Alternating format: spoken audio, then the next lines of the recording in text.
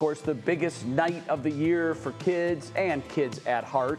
And in this case, we're talking about our very own Mike Polk Jr. Yeah, Mike actually is not on a sugar buzz right now. That we know of.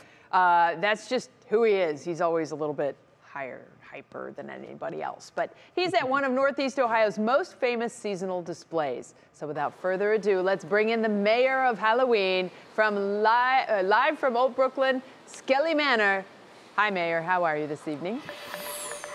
Good evening, children. As Trick or Treat is about to get underway, I am at one of the most elaborate and scariest places in all of Greater Cleveland, Skelly Manor. Look at all those skeletons clinging to the side of the building like goofballs trying to get in or out. Who knows? Who knows what they're up to? I just know there's a lot of skeletons here. There's so many. You can't even believe it. And here's the guy responsible for all this artistry, Mike. Mike, how are you, and happy Halloween, and why do you do this? Try to bring some smiles to the neighborhood, and I know haunted houses are pretty expensive, so I wanted to build something that people can come and do for free. That is very cool. Now, earlier we toured your amazing garage that you've turned into a labyrinthian maze of clownish hell, and it's amazing, and I recommend it, and that's great. But now we're up front. We're going to show everybody your artistry up front here. Tell us why you went with the skeleton theme, first of all. I don't know. It just kind of grew. Like, we started with that skeleton up there behind the Reaper. Oh, right. Yep. That was the first skeleton, and then it just grew from there. Because you could have gone bats, you could have gone dragons, you could have gone ghosts, you went skeletons, and I think it's very effective, and it's become very popular in its 5th year, right? Yep. Yeah, we're getting quite a few people coming to enjoy it, so. Now, this is also free, which is super cool, that kids can come in and check all this out and go through your weird giant garage, which is, again, is very awesome.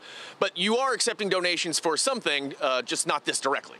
Right. We raise funds for skeletons for St. Jude.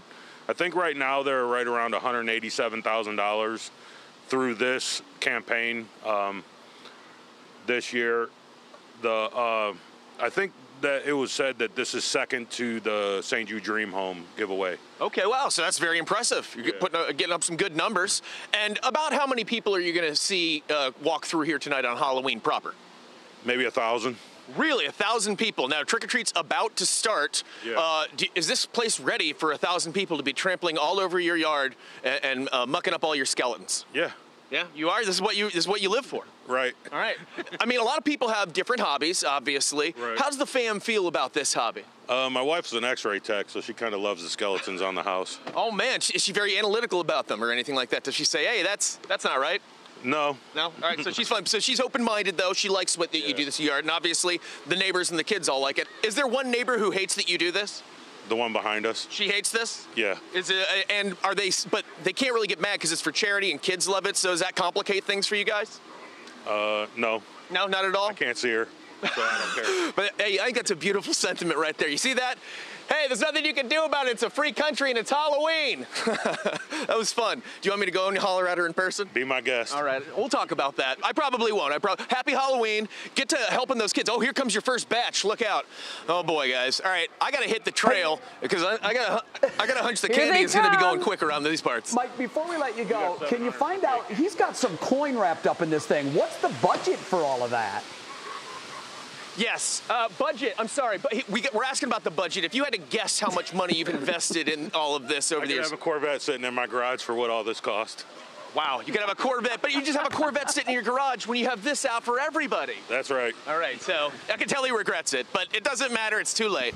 Happy Halloween, everyone.